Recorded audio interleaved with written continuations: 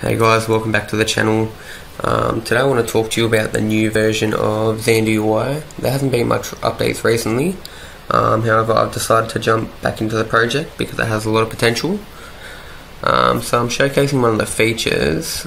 So it's a standard form, right? It's a standard Windows Forms application, which is literally the bare-bone basic. So if we start it, this is the standard appearance of it. Now, one of the new features that XanderUI brings to the table is the inheritance of a custom form. So if we inherit the properties of a transparent form from XanderUI, this is now the appearance of the form. This whole form is customizable.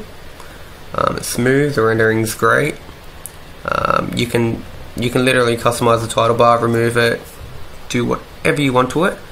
I've also got borders working and resizing, so you can enable borders. You can also enable borders on top of the title bar, but that will be shown in another video when I showcase the full API. Anyways guys, thanks for coming past.